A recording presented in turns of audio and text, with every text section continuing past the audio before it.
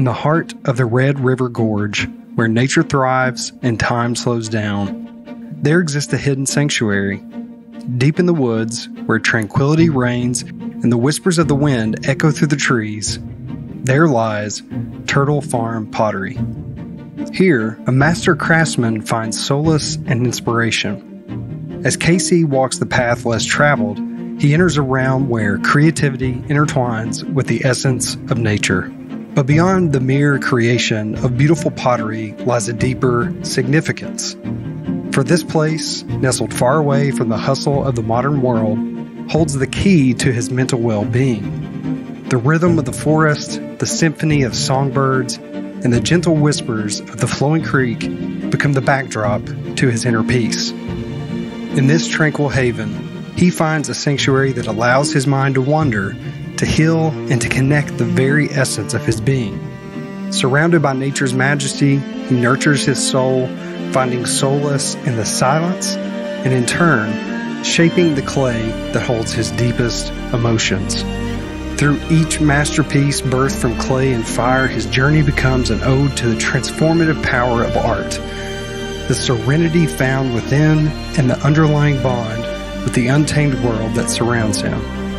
This is the story of Turtle Farm Pottery, a testament of the enduring spirit of creativity and the healing power of the wilderness.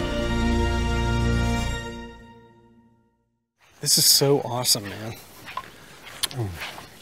You got a little greenhouse and everything. Yeah, this is, I can't believe this thing's still standing, but this is where we like start all the babies in here. Got a little kale crop in here going. But this is mostly just like a get them ready to go in the garden spot. Those are beautiful greens. Yeah. You can tell you all put some love and care into those. Oh yeah. We're going to the garden. Is that butter greens? These are just, yeah, lettuce, like a mix, I think. Laura came in and said there's 3 chickens in the garden last night. I don't know how they're getting in here. Dang chickens. Yeah, man, they're probably eating all the strawberries. Man, look at our little radishes are coming up. That's good. We're a little late on love this. radishes. Ooh, me too. Do you pickle them or do you eat them just like raw on salad or something? Yeah, we just kind of, yeah, raw mostly, yeah. I mean, you all put so much work into this back here. I mean, everything is like perfect. It's just getting going. I love arugula. Yeah, dude. Gosh, I love get you one of these. Yeah, let me. Come on. We're just gonna take some arugula right from the garden here. No big deal. Spicy. Look at that. Arugula is so good. It's so good. I'm just gonna You're gonna get in there? I'm just gonna get in There you there. go. I'm just gonna eat his whole garden. I don't even care. We'll get you some mint. What do you here. got? Yeah. Oh, you got mint? I like to chew it like tobacco, get it in your lip. You just throw in a lip? I do. Yeah. And then you can swallow Makes you feel cool? it. It makes me feel cool. And it kind of burns a little bit. He loves to burn. Yeah. Burn, baby. That was really good. That's an herbal chaw right there. What kind of mint is that? I think it's winter. I don't know what it is. Dude, I started growing chocolate mint a couple of years ago. Is it good? It's really good, but it's perennial and it just is taken over. Like this stuff? Yeah. Yeah. You got to get a close up of this, Jeremy. Maybe Should one we of your eat it? viewers can tell. No, I don't think we should eat that. Should we eat it? No. This is catnip. It's not really fragrant either. This is good for the chaw too if you're Oh, okay. lemon balm. Oh, dude. I've Yeah. got lemon balm's kind of similar. It just kind of takes over if you don't control it. Yeah, like this. Yeah. You can't smell this through the camera, Oh but my this gosh. smells just like exactly like lemon. It's so citrusy. You're just gonna throw it a lip. Yeah. Make a little lip. Does It's a good little for lip. tea. It's good for tea. I actually put it in my biscuits. It's good in biscuits. Makes it a little more fragrant. You said biscuits? Biscuits, you ever tried it? No, you put Like lemon rosemary and lemon balm? balm? Oh, dude, that's a cool idea. Yeah. It gives you another thing to work on, yeah. Mm-hmm. You all do a bunch of onions. We grow our onions for the whole year because they keep pretty good. Yeah. So these are the red ones, and then those are like white onions. What's the secret to growing onions, man? Because I've tried it the last couple of years and just have failed miserably at it. Like I don't get very big bulbs, you know? Yeah, I don't know. We use a broad fork. Sorry, I couldn't talk. My jaw got too big. We use a broad fork, which is a tool that kind of like aerates the soil. It doesn't till it, but it's a two-handed tool, and you get on it and you kind of work it down in and like kind of stir up the soil. So we get this like soil that, I don't know, it's kind of like nice and loose usually. And I think it helps the roots grow down and get more nutrients and stuff. That makes sense. Think we could eat one? One of these onions? Yeah. You want to eat an onion? Yeah, I want to eat onion. Oh. Can we eat onion? Oh. Yeah, sure. I'm just gonna eat onion. Like, how about this one? Look at that. There's a little dirt on it, but a little dirt never hurt, did it, Casey? It doesn't hurt. You just gotta dust it off a little bit. Wow. A little red onion here. This is a little baby. That's a little baby. I'm sure it's got a lot of flavor. I can't believe it. This is really cool. So cool. Why is it?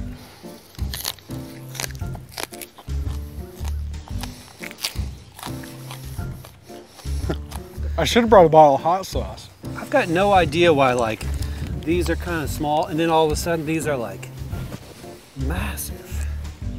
Like why are those so happy? I don't know. Yeah, I don't know. Maybe they're like, you think they're pulling some nutrients from like these plants over here or something? No, I doubt And like it. these are a good companion plant, you know? Maybe it's a 'Cause that's companion a thing. That's a thing, you know? I'll have to look that up. Yeah. So like when you do tomatoes, you plant basil around your tomatoes. They're companions. you know? Laura always does that, yeah. Okay, dude. Have you ever eaten raw asparagus out of the garden? Actually, no. But It's amazing.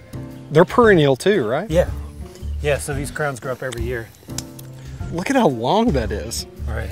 I've never seen that in my life. This is what it looks like if you let it go. So how come when they harvest them, you only get about like that much, you know, in the store? They get a little woody, the stem. Oh. Yeah. All right, here we go, raw asparagus. My pea is gonna smell great later. It's gonna be great. Yeah. What do you think? Oh my God. It's really good. Dude. I love you. I love you too. This is great. I'm not even gonna have to go to Miguel's and eat lunch now. Jeremy, you like asparagus? Love it. Here you go, for the people. I'll feed you. I just fed Jeremy. Yeah. Put it on a scale, 1 to 10. I mean, it'd have to be a 10. Okay. I've Yeah. never had raw asparagus. That's a 10 in my book, and when on the asparagus scale. Mm-hmm. That's a fun little area. That's where they sleep. Yeah.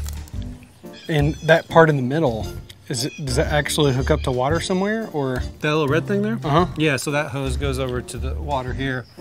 And That is genius. that's like an automatic thing, yeah. So we don't have to fill it up ever.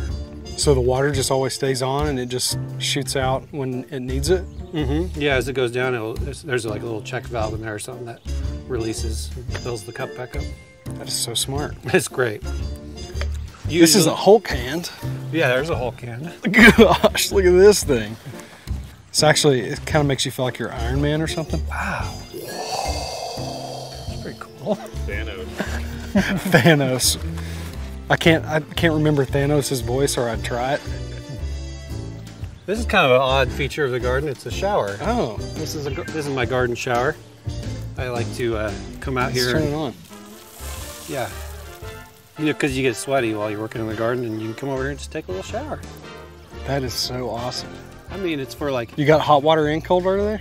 just kind of collects some sun heat. The water goes through these pipes right here, and then it gets warm enough. Yeah. Hey, buddy. Yeah.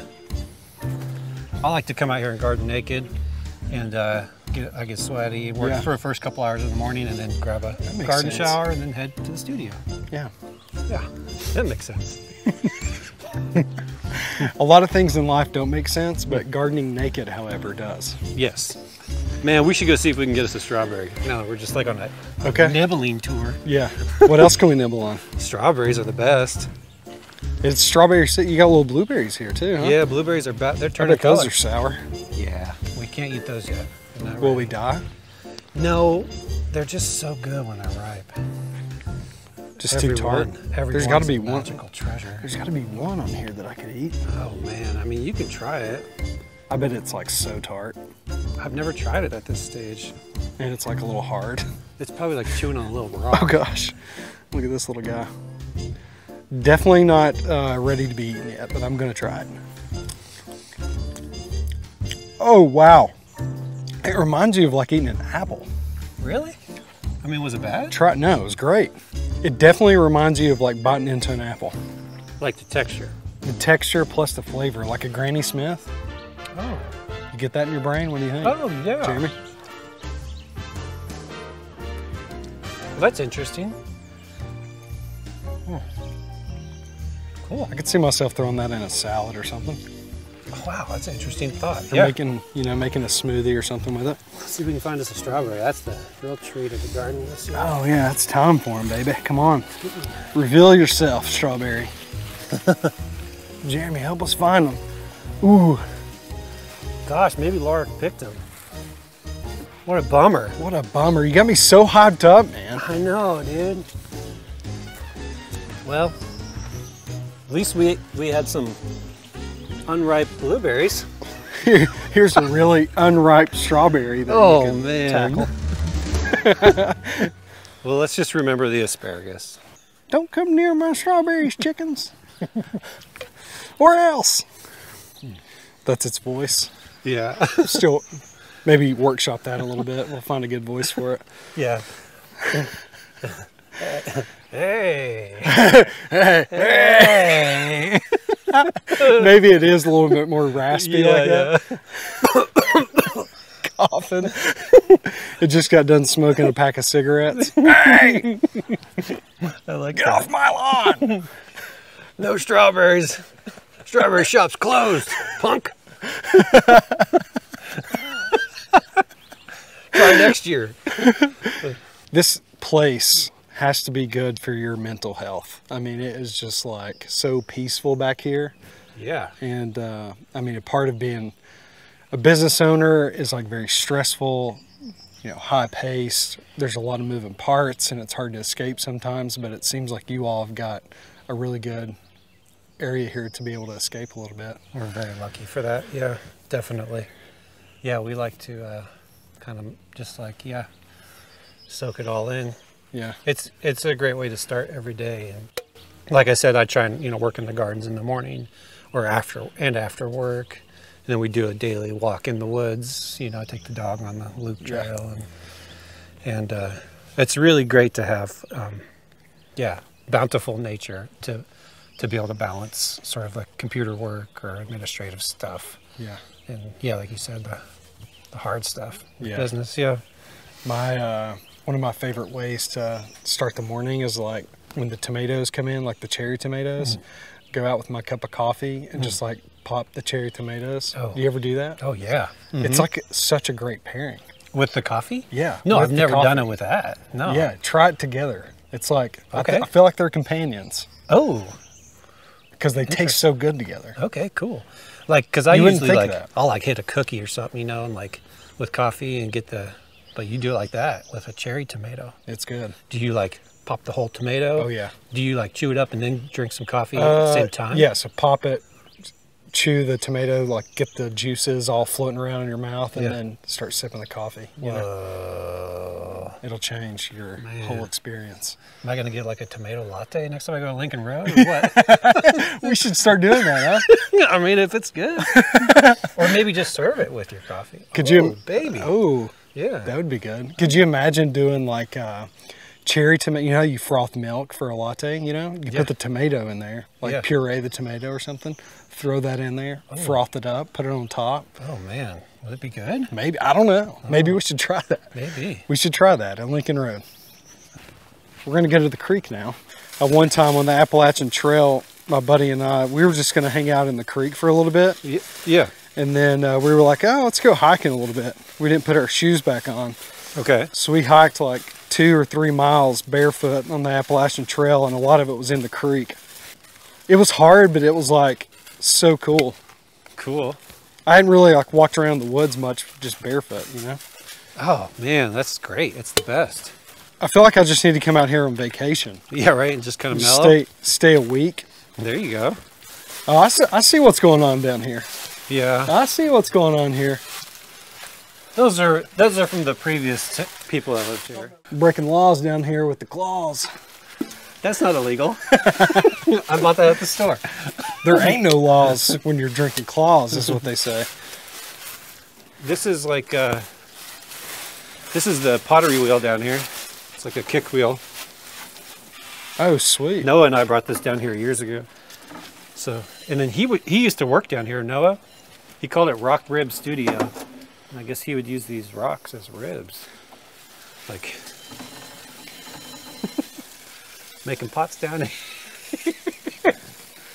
I don't think I've really made pots down here though. Dude, this is so cool down here. It's great. Do you come down here quite a bit? Yeah, not as much as I should. We come down here for tornado warnings. We were just down here last week, yeah, for a tornado warning. That makes sense. Yeah. Yeah, we meet our neighbor Mike down here and we listen to the weather, NOAA radio, wind it up. Wow. And the trees blow around. Make sure you have some good beers down here. Beers and yeah, if it's a certain time of day, we'll make a little fire and make some hot dogs or something. What is that? Is that something you carved? That's clay, yeah. It's something Noah did, a hand. I used to, with that hand, I used to have a fishing pole up above. People would be hanging out here and I'd put that hand on the fishing, on the end of the pole, and I would lower it. Oh my gosh. Down with people sitting around the fire. And I'd you want to talk about being freaked out. Touch their like head with it. That is hilarious. Yeah. Order up. Whoa. Look at all those ferns. Pretty, really nice ferns. Yeah.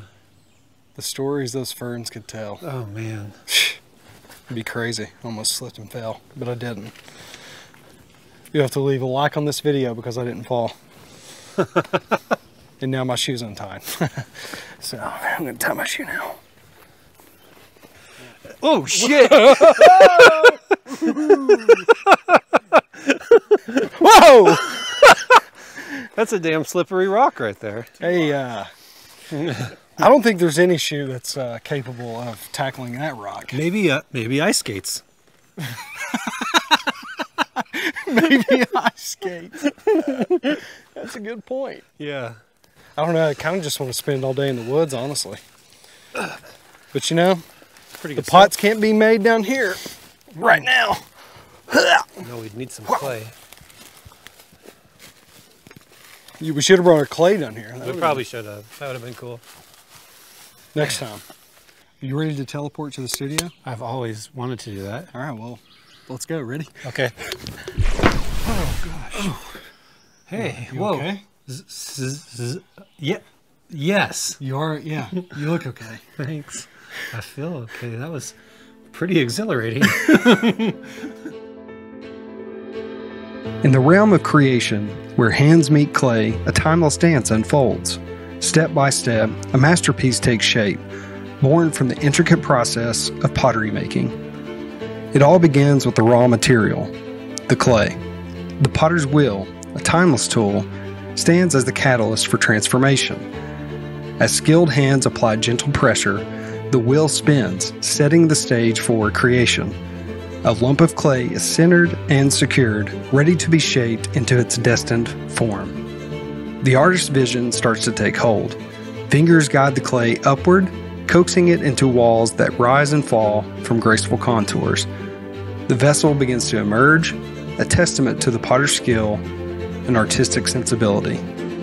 Now it is time for refinement. Tools come into play, smoothing the surface, refining the details, and carving intricate patterns.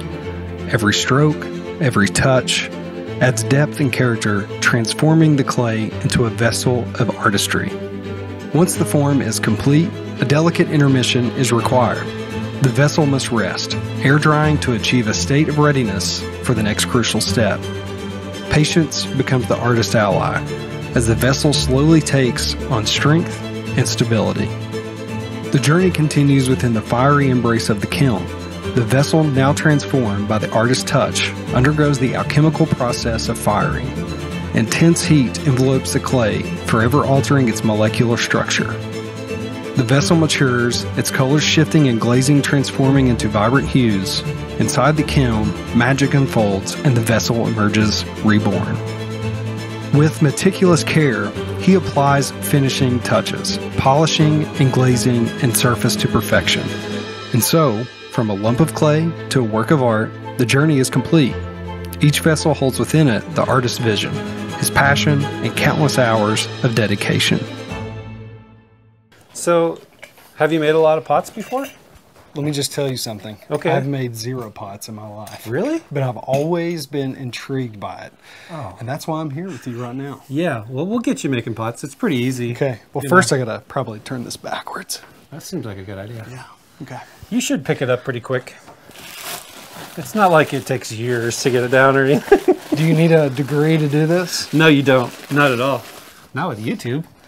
You don't need a degree for anything anymore, do you? But friends, you should go to Berea College if you're interested in pots, okay? Definitely.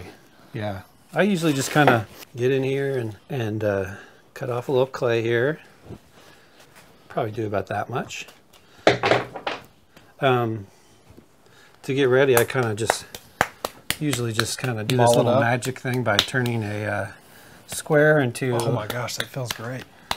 So you're just trying to ball it? Yeah, without getting any air in it. So don't squeeze. So don't squeeze, just kind of... Smack. Yeah, you got it. A bunch of musicians here. We could start a band. Like He's a bass player. Really? We got the percussion. You're the singer. Okay. So, what I'm going to teach you is something that takes a very long time to learn. So, pretty much you're going to have to just commit the next year to 2. Okay. So I'm not going to be able to learn this in 30 minutes. Right. Like I thought. No, Okay. no. We're going to have to get you a camper out Okay. here Okay. if you really want to learn it. So, I'm open to that. okay, cool. Cool. Yeah. Let's get a little water. Okay. Here's some. Am I done with mine here? Yeah, you did a wonderful job. Yeah. Here, I'll just show you what to do real quick. Okay. And then you'll jump in and, yeah. Perfect. First thing you gotta do is center it. Okay. Which is just super, super hard. But, you get it on the wheel head there and then put a little water on it. And then you kind of just have a couple of hands here. This kind of hand that controls that sort of the top and the outside, and this one kind of controls the outside.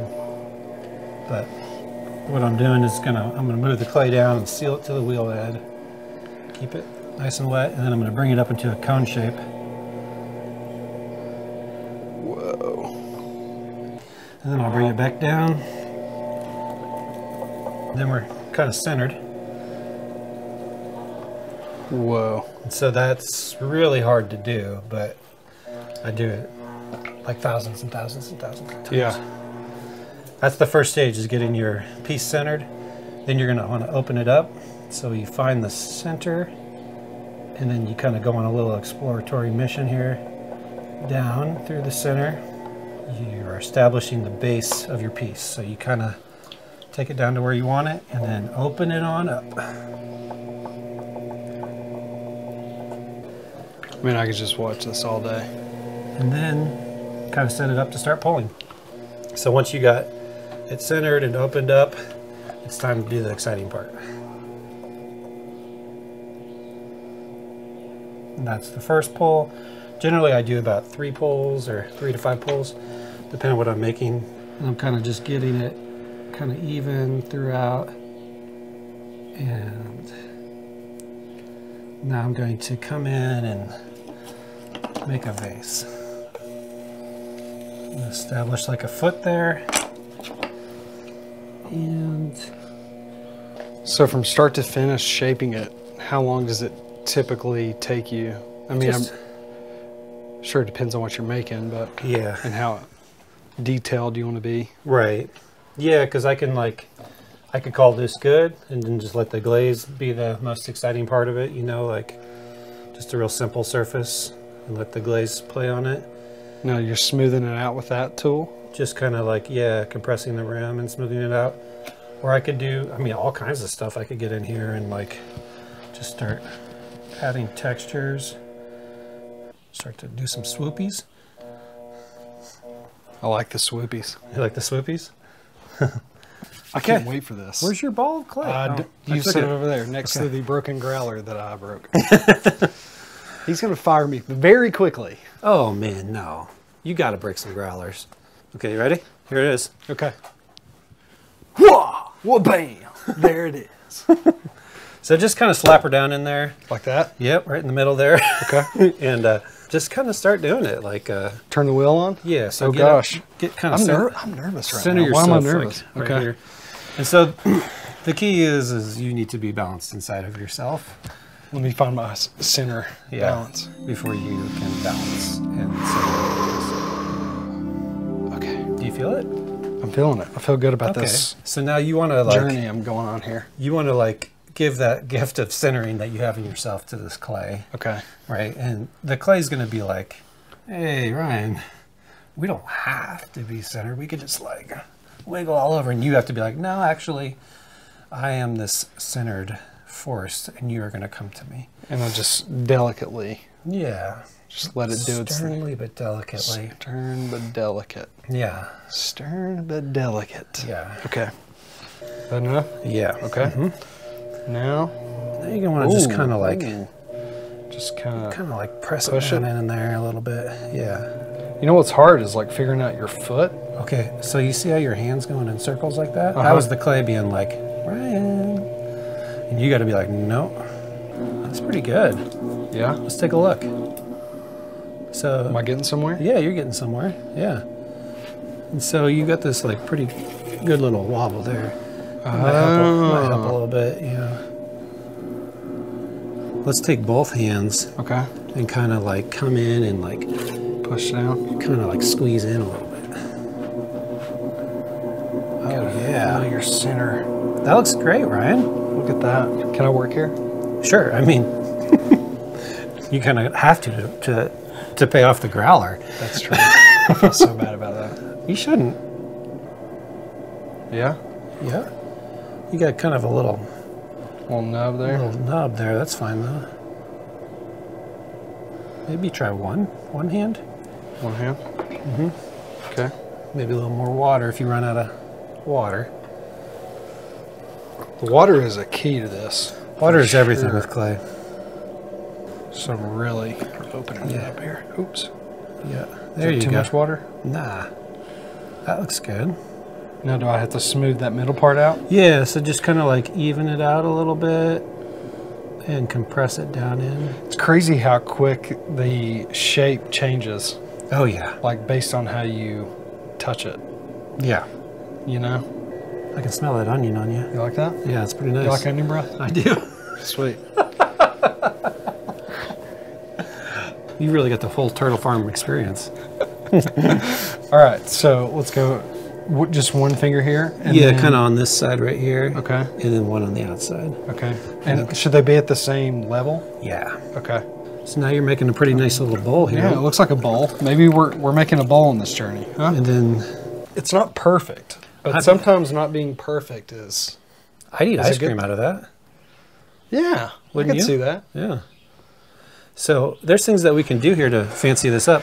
Okay. Take this and you'll spin the wheel a little bit and you'll flip that thing around so the flat side's down like this. Oh, sorry. And then you can kind of press it in there and give it a little foot. Everything needs a foot. Am I doing it? Yeah, keep going. A little bit more. Yeah, that looks pretty good. Okay. Foot. Now you got a little Complete. foot. Look at that. Look at that. We got a foot on this thing. And it's got a great rim. Look at the way it undulates. It's really nice. Love that. Yeah. Yeah. I don't use a lot of sound effects when I do my texture work. I'm learning something from you. I can't not do it. Yeah. Yeah. Now, did you have to do something to smooth that part? No, Or I no? think it's good. Yeah. Yeah. Now the hard part is getting this thing off, I feel like. Well, we threw it on a bat, so we're like we're good to go. Oh, Let's okay. do the cutoff. Okay. And the key with that is getting it on both sides and keeping it down on the wheel head there. There you go. Pull it straight through. It's harder than it looks. Yeah. Pretty soon you can buy this on turtlefarmpottery.com for $1 million. Set it right here. Sure. That was fun. That was pretty good. This story reminds us of the profound importance of our mental health. Through Turtle Farm's journey, we discover valuable lessons to guide our own lives. We learn that the symbiotic relationship between nature and our well-being is a wellspring of inspiration. We find that immersing ourselves in the tranquility of the natural world can rejuvenate our spirits, fuel our creativity, and provide respite from the demands of everyday life. Moreover, developing a tight-knit community surrounding us as entrepreneurs teaches us the power of support and empathy. By fostering connections, extending kindness, and building a network of understanding individuals, we can create an environment that nurtures our mental health, amplifies our creativity, and bolsters our resilience. As we embark on our journeys, let us carry the spirit of Turtle Farm Pottery within us. A reminder to prioritize our mental well-being, to seek solace in nature's embrace, and to foster communities that uplift and inspire. Let us remember that together, we can achieve anything. By fostering a culture of support, compassion, and understanding, we create an ecosystem where the pursuit of mental well-being becomes a collective endeavor. Let us stand united, empowering one another to seek help, find inspiration in nature, and nurture our creative potential.